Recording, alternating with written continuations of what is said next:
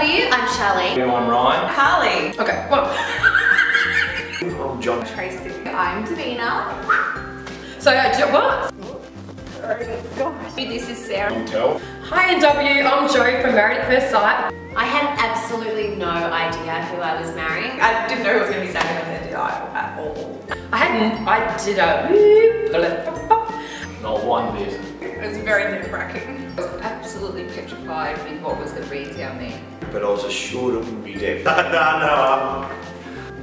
Was I nervous about sharing a room on my wedding night? Nah, I've had plenty strange men in my bed.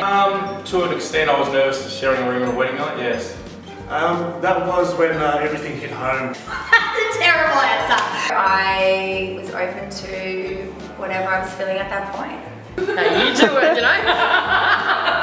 I was so nervous, like the weirdest sleeping pattern. You know, I think a wedding night, there's a lot of pressure on it, and then, you know, that's even added when you're marrying a complete stranger. I thought, you know, if the experts have got it right, well that's a good thing. I don't think I'm going to go with a serial killer, so I felt safe.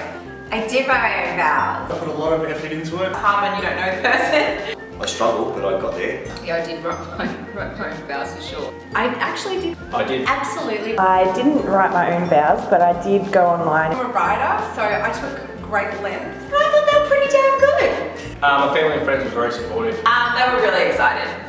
They thought I was nuts. Of course, Davina would be the person to get married on national television. My mum started crying when I told her. My family and friends were thrilled with the fact that I went on the show and put myself first for the first time ever. My family were confused as to why I can't find a bloke on the street. Why can't I just walk down and pick one up and bring him home? My brother, he was the only one who said you're an absolute idiot. They were thrilled with the fact that finally it was about me and not about everyone else.